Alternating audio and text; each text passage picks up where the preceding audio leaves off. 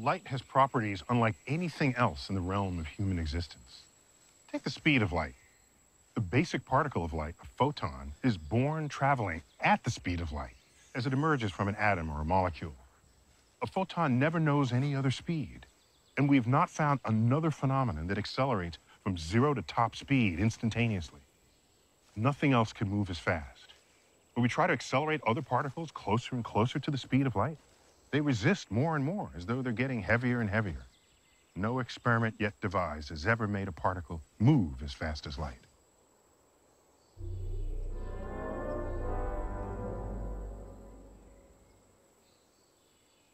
What was that? You hear something?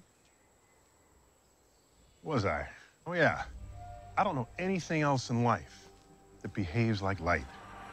I cannot reconcile its strange properties with everything else my senses tell me. Our urge to trust our senses overpowers what our measuring devices tell us about the actual nature of reality. Our senses work fine for life-size objects moving at mammal speeds, but they're ill-adapted for the wonderland laws of light speed. We don't even know why there's a cosmic speed limit. Time stands still when you're traveling at the speed of light. What is light anyway?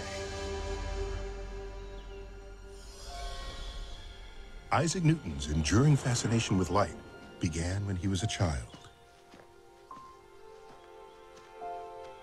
In this very house.